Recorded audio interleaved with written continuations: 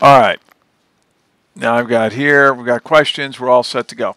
Okay, it was about that. Let me go ahead. We're recording. This is the high school version.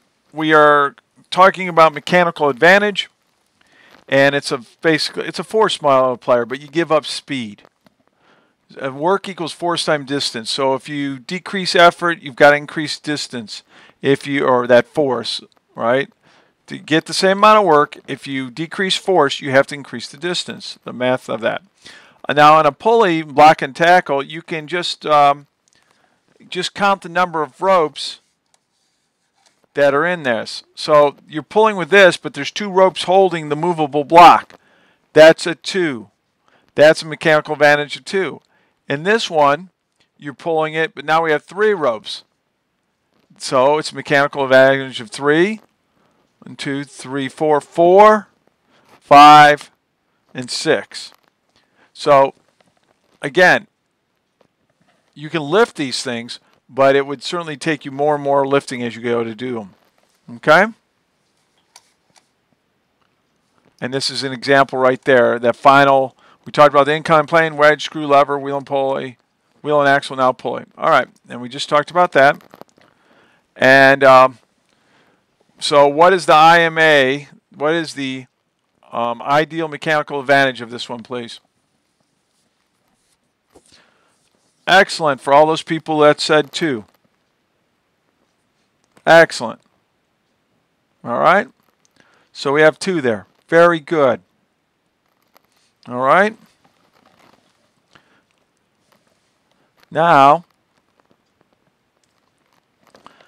good, good, good. Now let's look at this. What is the IMA of this one? What is the ideal mechanical advantage? Remember, we don't always get ideal because of friction, because everything straightens. It says, oh, well, don't look at the bottom.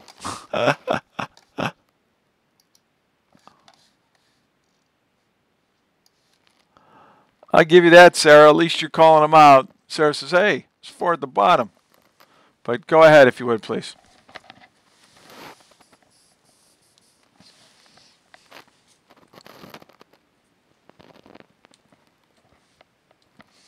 Okay. Any questions yet? All right.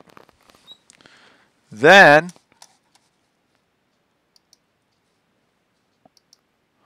so that gives you, if you count these, there's 4. 1, 2, 3, 4. So you see the mechanical advantage, okay? Anybody got a question on this? This seems to be pretty straight obvious. All right. Now, what we're going to do is we're going to talk about some fantastic deals out there of amazing technology. And then we'll talk about Archimedes. And if time permits, we will then, anybody who has not set up a Google site before, we can go through that, talk about HTML, and get those folks squared away. So kind of the goal of tonight. All right? Now, Damascus steel, super famous, super strong, cut through lesser swords. Kept an edge, remarkably long. You could hit a rock with it, and supposedly it stayed sharp. Usually hit rocks, they're dirty, you immediately dull anything. It's flexible as well as strong. They believe that the materials they were using when they were forged created nanotubules. Now, we're not even sure they understood what they were doing. The blacksmiths would forge we think, forge lots and lots of swords, and those swords that they could test and say, oh, that meets the definition of Damascus steel, we'll keep those. This was lost about 1750. If you buy something today, if it's new, it's not Damascus steel. It's like it, but it's not it. All right. Next one, and I've always been impressed with this, is Roman concrete. It's lasted over 2,000 years. We can't make concrete that lasts that long. That's the Colosseum. They've lit it up, and they're in the process of completely fixing that bad boy up, by the way, cleaning it up and everything. We know the ingredients. They listed it in their books. And if we make it, it doesn't turn out as well. And what it makes you think is, hey, we lost the concrete. What other technologies did we lose that we have to reinvent? you know. So when we slipped into the Dark Ages and when the library in Egypt, the Alexander Library, was burned 3 different occasions, there was a lot of knowledge lost, folks. It's not like the internet where it's out there forever. It was all gone. Okay, here's another one. Yes, this guy is holding a flamethrower. He is holding a flamethrower. Ancient Greeks made napalm. We reinvented it in the 1940s. All right? So in the 1940s, we basically, Greek fire, we think it's something like napalm. You can drop it, it can get wet, it still burns. It's very nasty stuff. All right? Okay, let me see. Guys, can you hear me? Raise your hand. If you can hear me, raise your hand. Okay, hey, your sound isn't working. Brian, I think everybody else can hear me. Let me go here.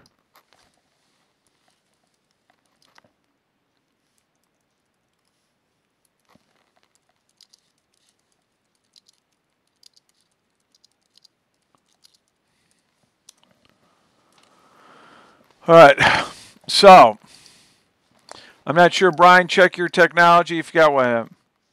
That's what happens with eye surgery. Napalm? Wait a minute. Sarah, explain to me napalm on eye surgery. If you unmute yourself, Sarah.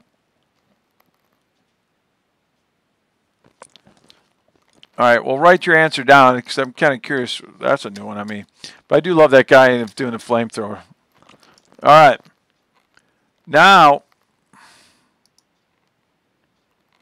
we got a Hero steam engine. Let me get rid of this one. I'm going to delete that slide. All right. It's called Hero steam engine. Let's see it in action. This was a writer who lived out of the Library of Alexandria. Look at all of his work, and we probably lost.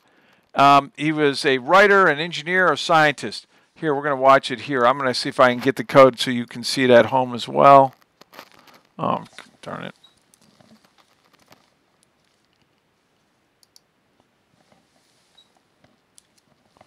Okay, let's see it in action. Bear with me. I'm going to hit view. Now let's see if we can get it one more time here. Copy link address. I'll put it all in here if you can't get to it. Get appreciation for what this fellow was doing. Something you could make at home.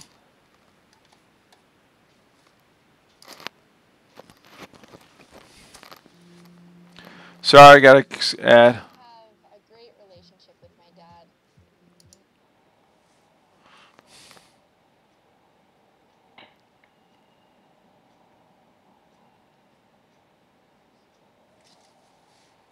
So you're basically heating up this copper ball and it's spinning things. And apparently he used this to open and shut curtains, which is pretty fabulous.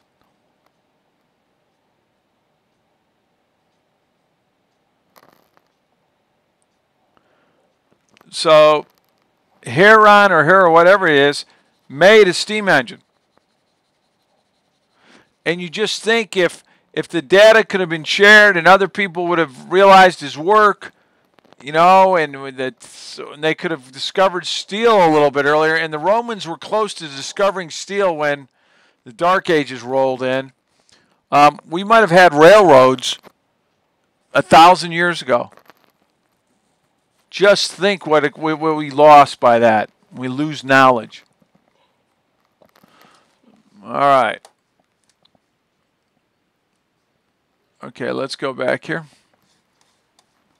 All right. Also, you go out there and look. There's a they call it a robot. That's a little bit of a stretch. Where it goes back, left, and right. Oh, great. Here we go. I don't really want to hear this. All right. Okay. Now, the next one is called Baghdad Battery. And these are all ones that we've duplicated, so these are legit technologies. A positive terminal, You got a negative terminal. There's your seal. There's your electrolytes put in there. They have an iron rod and a copper cylinder. You know, this is like 75 millimeters on some of the 3-inch diameter kind of thing. It's not really super big.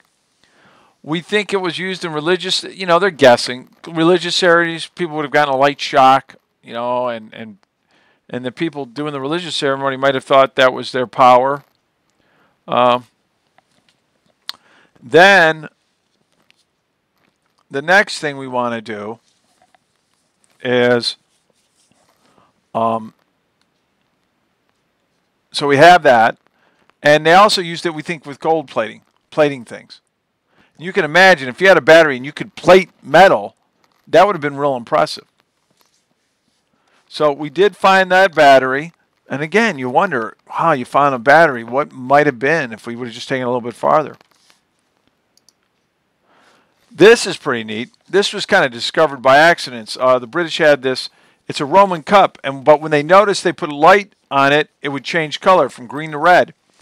They finally figured out what's going on. The Romans inadvertently discovered nanotechnology. They ground up gold and silver into nano-sized flakes and put it into the glass inside the making of the glass itself. So when you put in light next to it, it would change colors, which I think is pretty darn cool. Then a Viking compass, what they would do is they would float in a bowl a compass, which most people, you know, the compass part is a start, but they would, by adding a crystal that would allow you to magnify the light, the existing light. And they found their compass was within 4 degrees accuracy, which is a modern compass. So the Vikings were way ahead on that one. Okay. Any questions on these? Let me know. Okay. Now, in China, we don't really have a picture of this right now, but in China, they made natural gas lines. All right? So they made natural gas lines and they mined for salt. And they would go down quite a bit, 500 feet. So using bamboo, they were making gas lines, and they'd take the gas out. When they were mining, they would ship the gas off and then burn it for light and energy. Basically what we're doing. All right. These are all things that we've dug up. We found proof. We really look at the details. We recreate it, and we go, okay. These are the things that just aren't. Sometimes you see people, they see these gold objects, they go, wow, it looks like an airplane. They must have had airplanes. No, in their religion, they had lots of different symbols of birds. This is most likely a bird's. All right, we haven't found any half-built airplane somewhere. All right.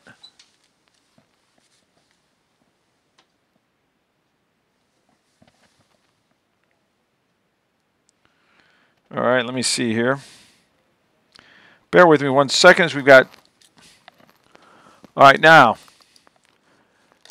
Spark plug found in a 500-year-old rock. The spark plug's actually made in the 1920s. The soil where they were doing the sampling, they went back and resampled. The sampling, they mistakenly got into some trash with their sampling. So there is no 500-year-old spark plug. No aliens gave it. And then finally, as ancient astronauts, you will hear arguments from people saying,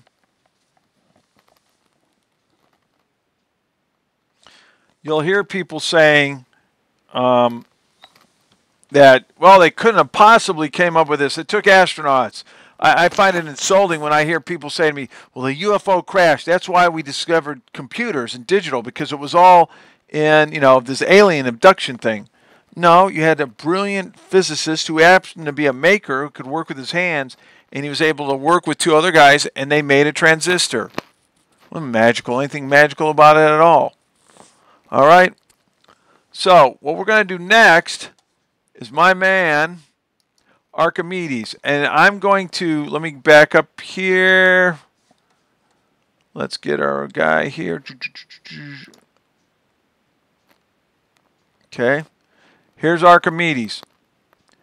The problem with the sad thing, and both the sad and good thing in a war is that, first of all, it kills off your engineers, it kills off your leaders. In the final analysis, there's nothing good about it. But it does hasten technology, whether we like that or not. I think there's a lot better ways to hasten technology, though, than killing each other. Any case, one of the great mathematicians, maybe the greatest mathematician until Newton comes along, is Archimedes. All right? He will invent he invents a lot of things, simple machines, the lever, etc. But he had 3 machines that were pretty impressive. The claw, it's a simple machine. He did a death ray and a steam cannon. And we can make all this stuff. So this isn't a pretend. I'm going to show you a video. It's going to run 6 minutes in a minute about Archimedes. And while that's on, I'm going to try to get this other student on. We've got a student that can't get on. So bear with me one second. You know, advances in math, you know, Roman and Greek weaponry was really big. Remember, the Romans really outnumbered the Greeks. So the Greeks had to think of things. So here is, you know, from Sicily's Archimedes. So let's go ahead. We'll run this. And, sorry, got this silly commercial.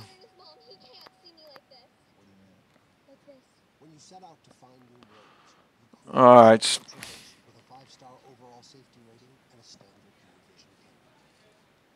It's 213 BC.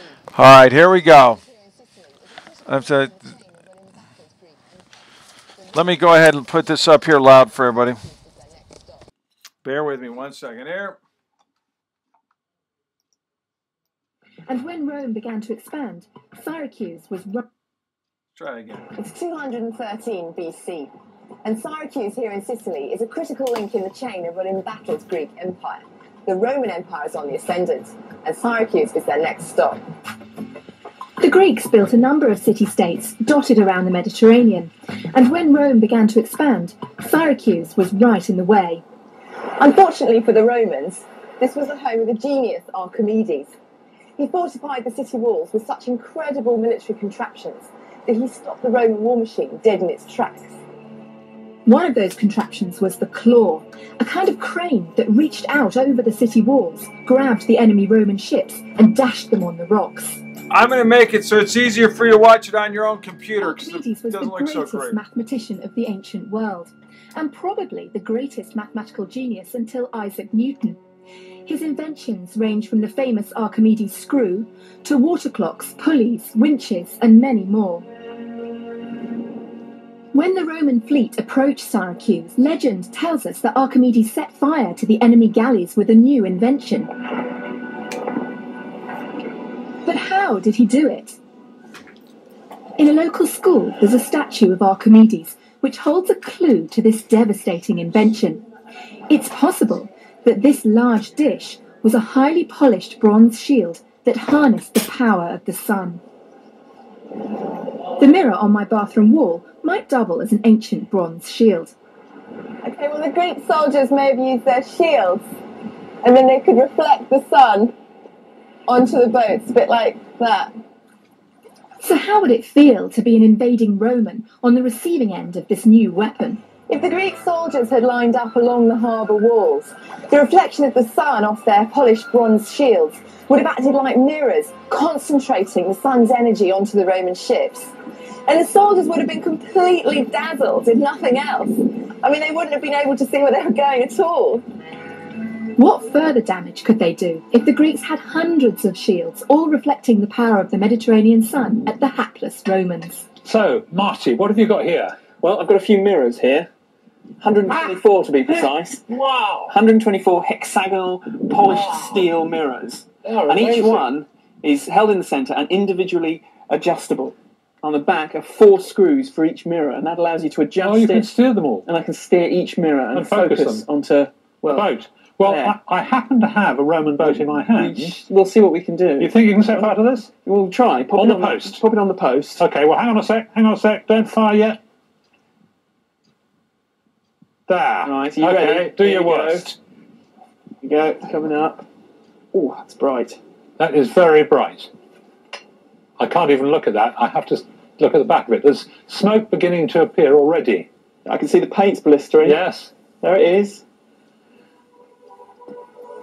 No, I think that would be very bad news. And you couldn't possibly attack now with this blast of ray gun in your eyes. And I think if I were a Roman sailor, I wouldn't fancy being in that boat very much.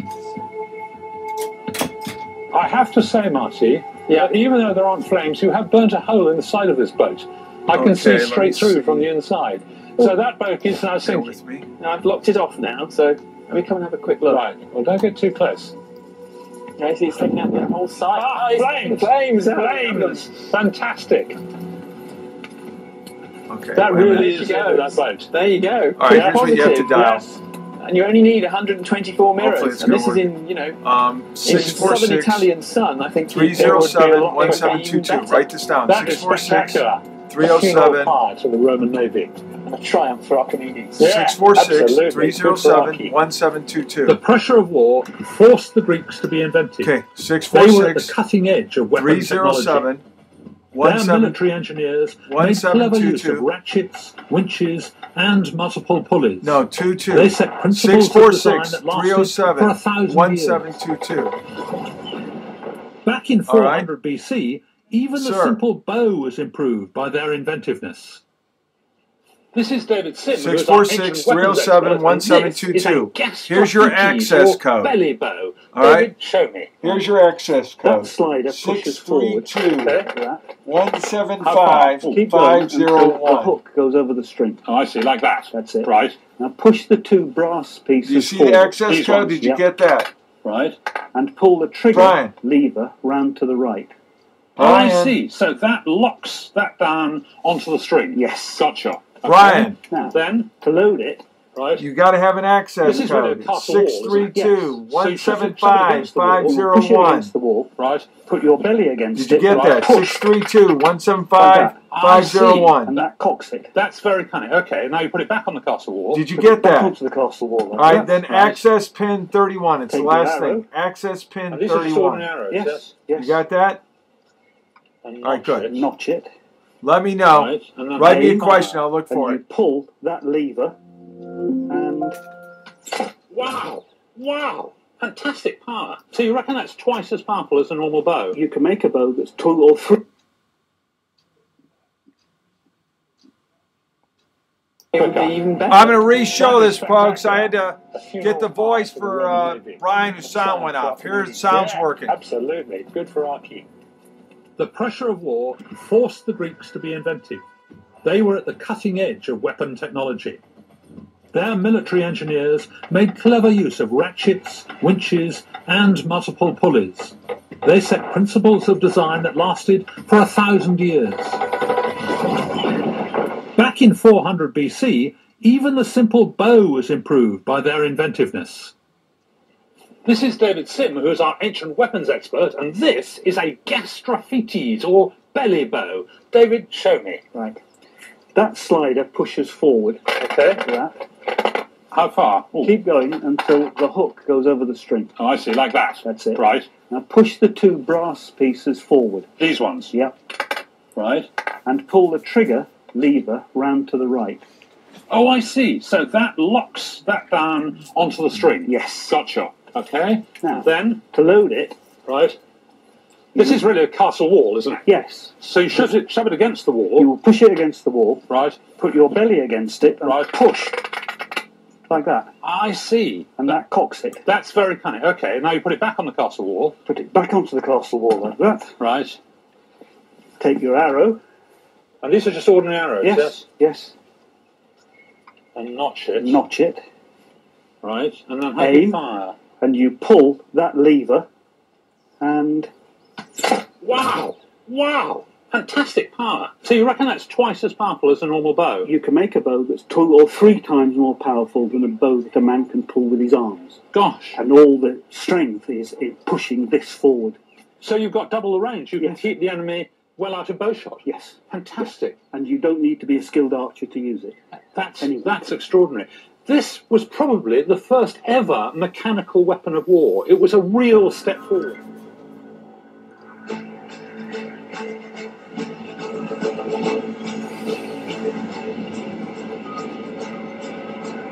All right.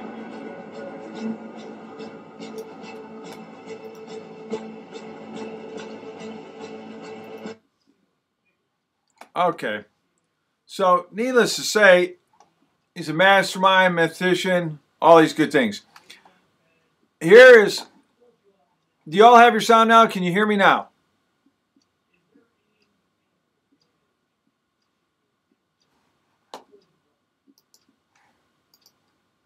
All right, good.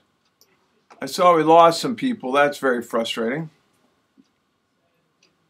All right, now. Okay. Now, let's look at this bad boy. Okay? This thing right here is Archimedes' claw. All right? And this, literally, using a lever and pulleys, could raise a huge ship off the ground and then drop the ship back in. Once the ship's out of the water, if you drop it, it's going to shatter under its own weight. Ship isn't built to be dropped. Let me show you a real quick video of this. This is a Vimeo. Watch this.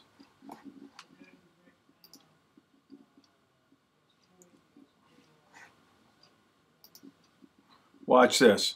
This is an animation.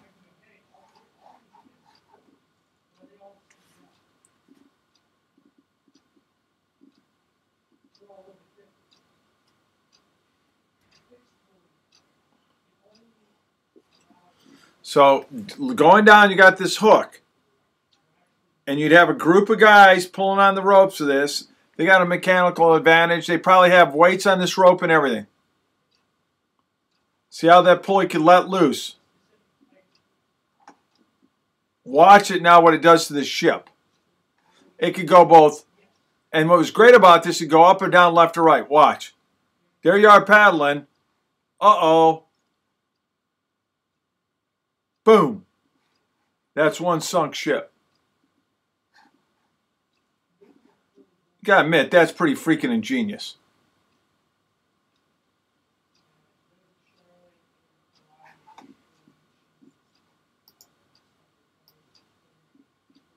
I know, the video's laggy. Here, let me help you out here. So,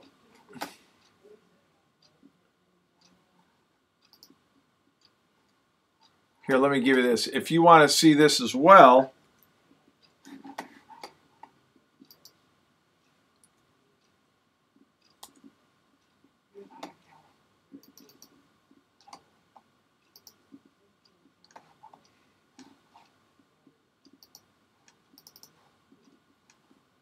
and see, this allowed, they're using both a lever and a pulley system to do this. See right there? You can see the hook here coming up. The idea was to lift the ship up. They'd use a pulley, then would break loose. And you got to let the energy go or it would break this up. So it's really very ingenious. You don't want to, you want that ship to come off. You don't want the ship to stay on there. Because that way you could reuse it. So another pretty ingenious piece of equipment. Okay? I got questions there. Let me see.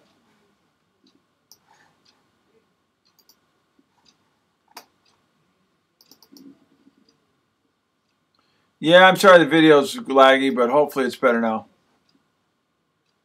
All right, now. Combination of special lever and a pulley in order to lift the ship. That's this thing right here because it could go up and down or left or right.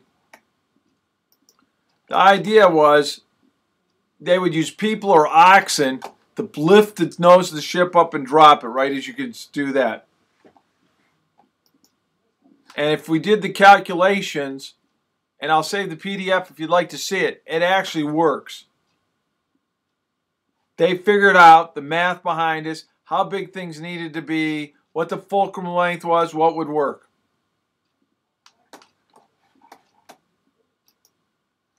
And there's some Lego people built. If you go here, you can go to this site, and he's built one out of Legos. I'm dropping that up. So if you go there, you can go to videos. Let me send this. See how they did it out of Legos. Now, let's go on this. Fulcrums and pulleys would control large wooden hooks. Pull it up, we got it. You know, we talked about what a pulley is. We just did. And we theoretical and actual mechanical advantage. This one, from what we just said about pulleys earlier, this has a mechanical advantage of 1. So it's not really, it just changes the direction of work. This one has 2 because it has 2 supports to it. And now this one you could start counting off with this. This has got a bunch of different pulleys off of it. We see these. There's different ways of playing with that. You got your load of fixed pulley, a movable pulley, and then block and tackle. So there's a lot of derivatives of this. Okay?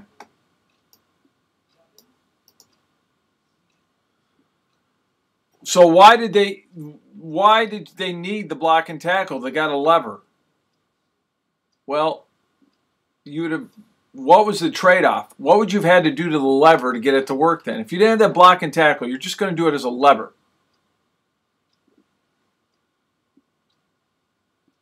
If you had it pointed down, what's the problem with that? Any ideas? If you think about it,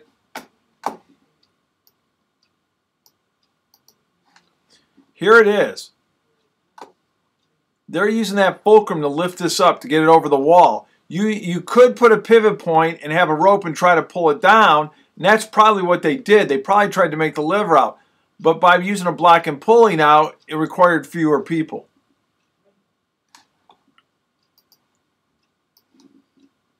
Yep, you need a lot more length.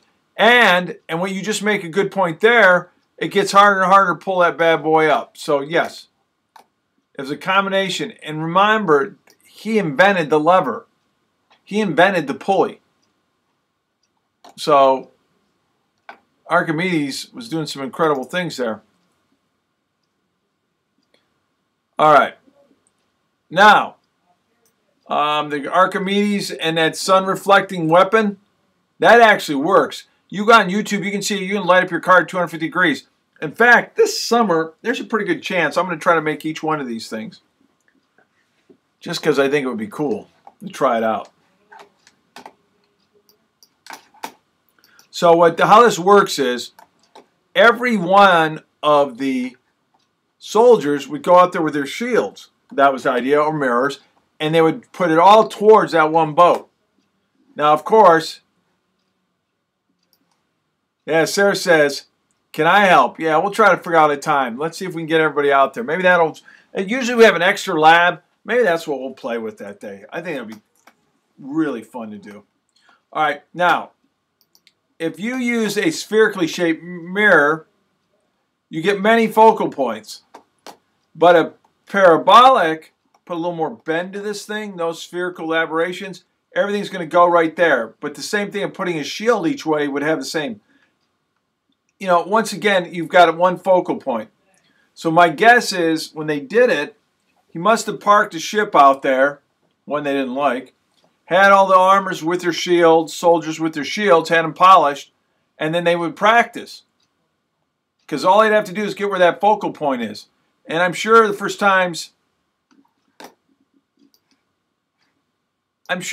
few times they did it, it took some practice. But could you imagine the Romans when they showed up the first time that happened? I mean, it's amazing.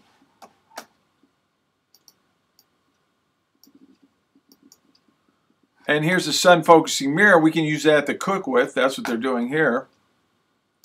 And honestly, we use that thermal tank. We use oil, use these parabolic troughs, and that's how we're making energy.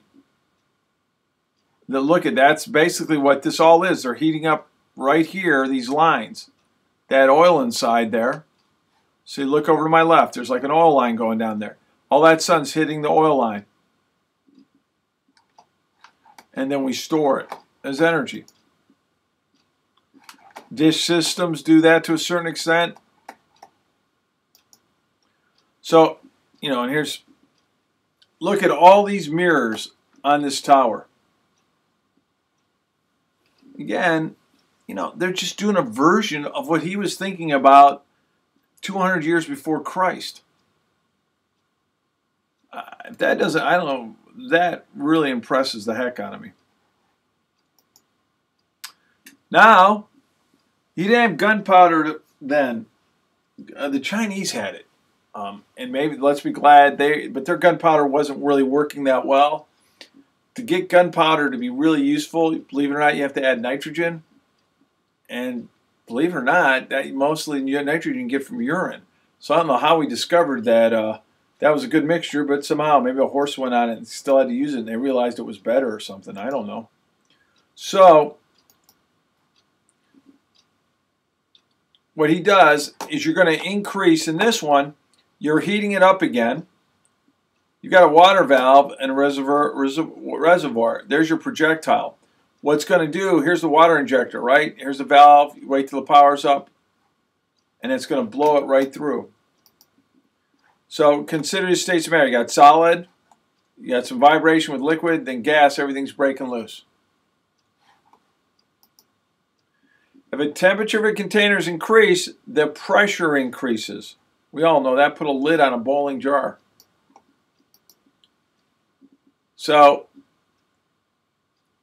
as you start off, the pressure in this thing keeps increasing because we got it capped. Whoops. So, as it gets hotter and hotter, now we're up to 1 atmosphere is normal. Now it's going even faster. So, let's watch this. Okay, where's... It's time to light this homemade superweapon up. This is the first time he attempts to fire it. We're going to find out today whether Archimedes was right, whether the steam cannon could have fired, and I couldn't be more excited. Archimedes' design is based on using water heated up to extreme temperatures over an open fire to create steam. When the steam is released, it propels a cannonball. Working with steam under this kind of pressure can be deadly. We're going to fire a 5-pound cannonball 150 feet using nothing but a couple ounces of water. We open the valve, and that's all it takes. Steve has to heat the cylinder enough so that the steam climbs to a pressure of at least 150 psi. I love how he drinks some of the water. Pressure's climbing. Here we go, baby. We're ready to test this thing. Fire in the hole! Fire in the hole!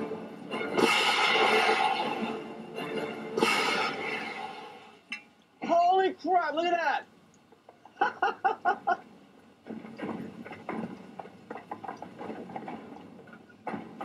Awesome! Check it out. Proof positive. They said it couldn't be done. They said it was impossible. Archimedes, you were right, and mwah, 200 feet. Beautiful. That blows me away. Archimedes had it all right, and I think we just proved it. All right. So Archimedes using a cannon like that, basically showed him how, hey, we can make a cannon using compressed air. You know, so as far as the steam engine, if he's getting on this, again, this is where materials engineering is important. The Greeks at this time, the Romans, didn't have steel. Because if they had steel, hey, guess what? They could be making steam engines. And all we're really doing here is, you've got a piston rod that's in here. Your piston, let me get going here. All right, so high pressure steam in. There's your steam exhaust. As this expands, it causes the piston push out. And it goes around and around. And this crosshead drags across what you're trying to move. There's your slide valve, how much gas you're letting in and out. It goes up right here, like this end goes here. Here it is. It pushes down, then rotates back, pushes down. It keeps going over and over again. That's your steam engine. All right. And honestly, we use steam to make all of our electricity, whether we use, chemical energy, we take coal and burn it, natural gas, use nuclear, solar, you ultimately just boil water. I hate this. You boil water, you get superheated steam because it's going to be under pressure. It turns these turbines. They generate electricity that goes to your home. And then as they spin out, the water comes back into a condenser, back into here. Or into Lake Norman with their nuclear power plants. In their reserve. Someone asked, did they use bronze? Or what was their substitute? Well, they could use iron and they could use bronze, but those two things are brittle. It's not till you introduce carbon into iron that you get steel. And now you got something that's new. All right. I think it's interesting that, you know, a steam engine, we're still using that basic idea of, hey, we just expand heat in water into a gas and then we turn things with it. Okay. Now, any questions on that? We will be next week starting to build more of our stuff as everybody's gotten their materials in. Has anybody built something out of their many weapons of mass destruction yet? They're siege engines. Raise your hand if you did. Well, next week, all right, Joseph did. Let me ask Joe, what did you make? All right. Joe, what'd you make? Made the crossbow. Very nice. All right. Well, we're going to, with the high school kids particularly, I want to make the trebuchet. I think the thing looks cool as can be. So we'll be building that. I've got a list of things we'll make as class is going on. All right? Go ahead and mute him. Sweet. Excellent. All right. Now, folks, if you have a Google site, please put pictures of what you make on there. So when you apply for college, you have good stuff, okay? I'm not going to make people who did a Google site, have a Google site, sit through building a Google site. But I will for the people that are here that haven't or don't know. Is anybody in here who doesn't know how to make a Google site? Let me put everybody's hands down. All right, so I got a couple people that don't. So I'm going to go ahead, work those people. Everybody else can log off, or I'll start to show you where to go on a Google site. Okay? And if there's no other questions, we have labs really starting next week. Charlotte, we have one Tuesday, Harrisburg Thursday, and then we're in Raleigh will be then, as well as I'll be in Winston-Salem. All right? So, you folks that, if you want to see how we did Google sites again, that's fine. Otherwise, we're going to hold off here. So I'm going to go here. Go to Ancient Engineering. That's Lesson 3 Google site. Okay. Because we have 10 minutes, I want to get you started on this. We're going to go right to this slide. I'm going to save the slides and put them up, so if you want to break it down, you can.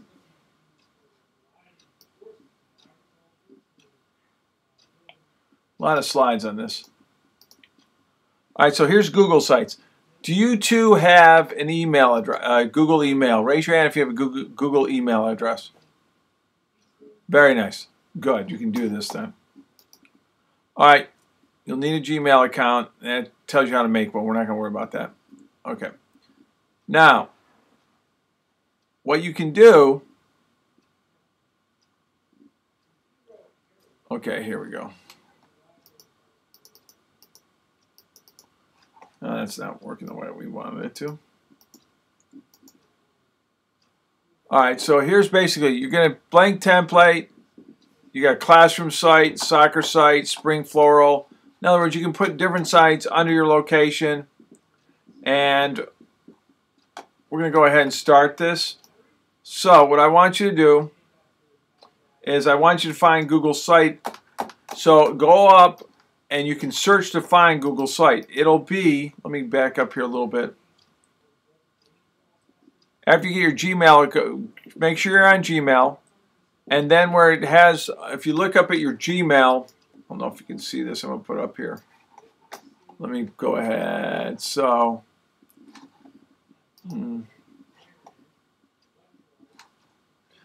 up here in my screen, I hope you can see this. I've got this. I can click on that, right? Gmail, YouTube, Maps. I look under More. I can start looking for sites. And yours probably, I purposely have used this one because I haven't used my site on here, so it's going to look for it. So I go down here until I find Google Sites. Let me get a little bit farther. All right, let me see here. Let me see if I can find it. Calculator Boys, iCloud, Print, Sheet.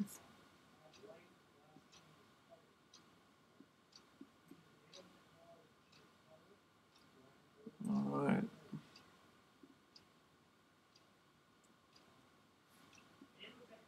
All right, let me go here. Books, Pikes. Wait a minute, folks.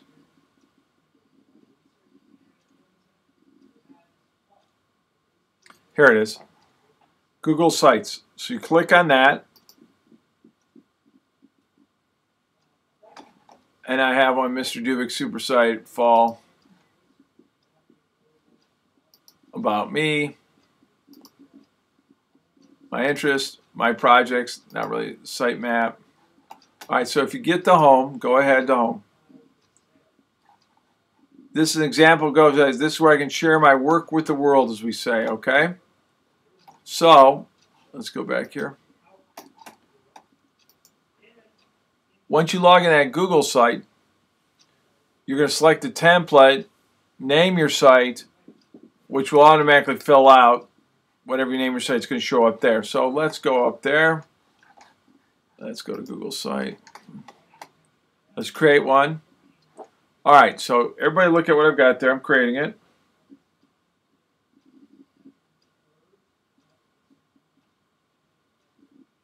All right, so let me go ahead.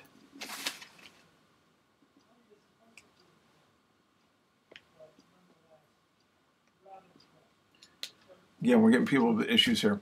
So here's select the site to use.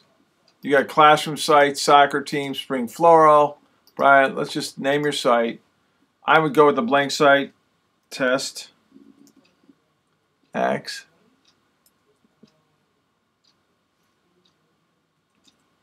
All right. And then you got to type in a code so that way they know you're not a bot.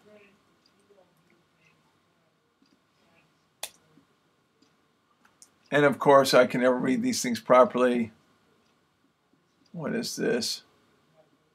CIOPS? CIOPS? OWNIES.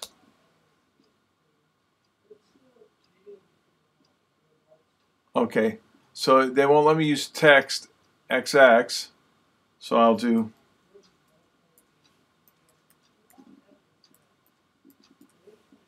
all right.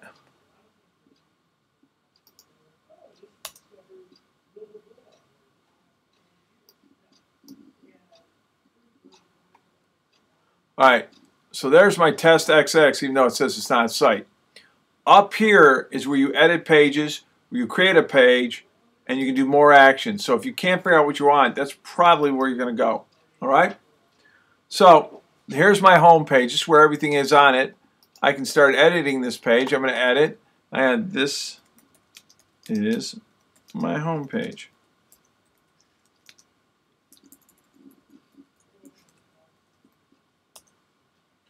All right. And you hit it, save it. And this is my home page shows up. Go ahead right now. All right. Go ahead right now and make your home page. Get it to this point right here. Then raise your hand so I know that you got to this. And now I'm going to show you how to add the pages underneath it. All right, Sarah's got her home page. Let's go ahead. Daniel, once you got yours, we'll get moving.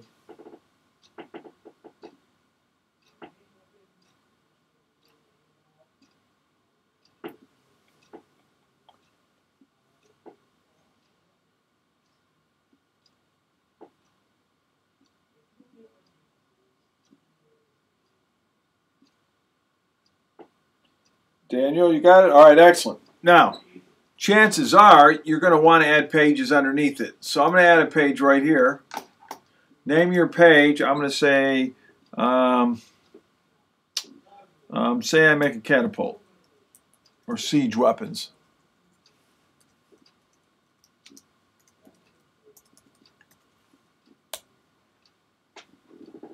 All right, so there's siege weapons. This is where I will put picture.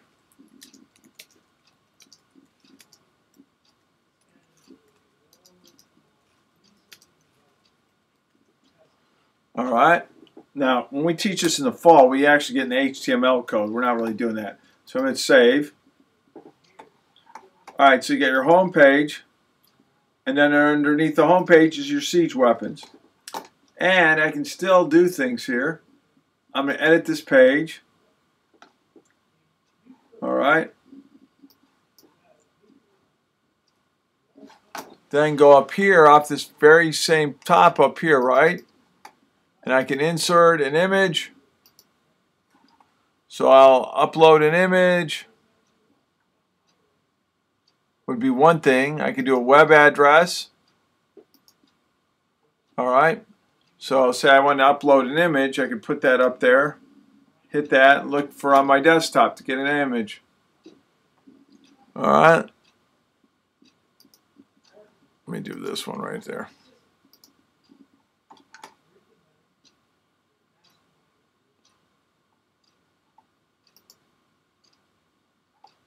All right. Save.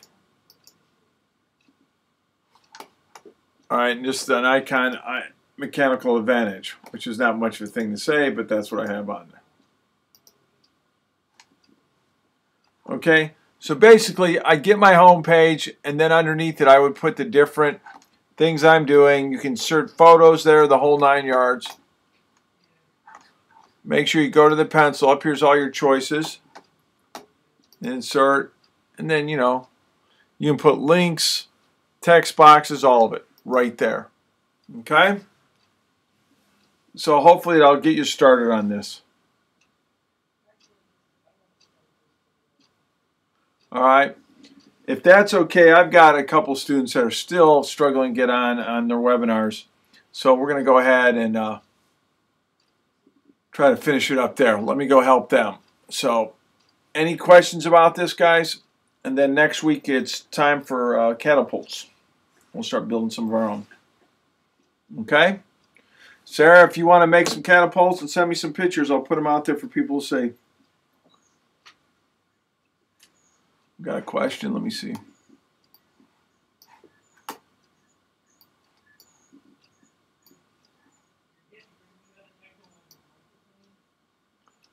I put them on. I put the videos. Oh, good. I'm glad your catapult went 30 feet. I put them on Edmodo and I put them on YouTube.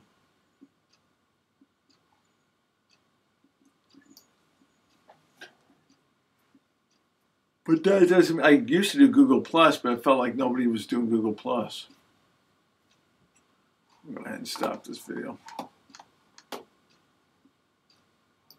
me stop the record.